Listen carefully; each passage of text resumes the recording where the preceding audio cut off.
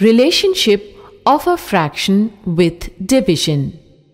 Teacher Nancy is ready in class to tell us that the number on the top in a fraction is called numerator and the number below is the denominator. For the fraction 2 by 3, 2 is the numerator and 3 the denominator. In terms of division, the number on top is the dividend and the number below is the divisor.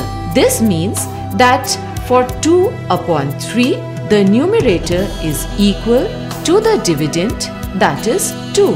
The denominator is equal to the divisor, that is equal to 3. Nancy ma'am places 4 equal pieces of apples in a tray.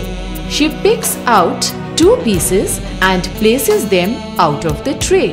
She writes the fraction 2 upon 4 for the selected apple pieces. Now she joins the pieces to show 4 pieces make 2 apples. The fraction 2 upon 4 is actually 1 upon 2. She makes a rectangle with 4 parts, shades 2 parts and writes 2 upon 4.